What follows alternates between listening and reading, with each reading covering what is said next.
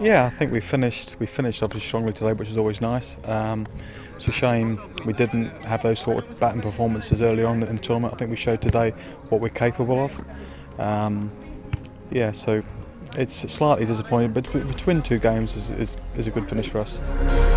Playing in Euro Division 1's always good opportunity for these guys to face the likes of Scotland and Ireland and Netherlands. As I say, to come up with 2 victories is a bit of a positive. I still feel that we're capable probably of a little bit better. A bit more self-belief would have probably been good for the guys.